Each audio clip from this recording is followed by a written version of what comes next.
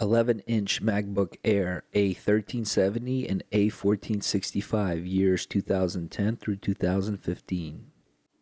SSD replacement. Make sure that the Mac is completely powered off. Close the lid and flip it over. We're going to need a proprietary Apple's star-shaped pentalobe screwdriver bit. Start in the top left and remove the short screw. The next two screws are slightly longer. Keep an eye on that. And then the remaining 7 screws are all short.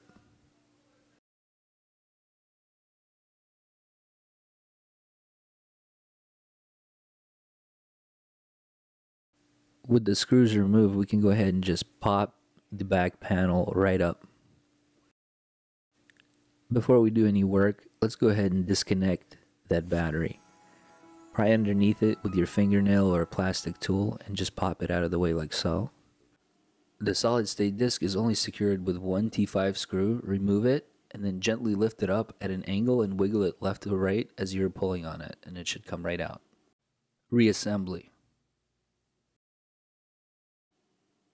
The SSD is keyed, so it's difficult to get it wrong. Just slide it in at an angle and drop it in. Secure it with the T5 screw.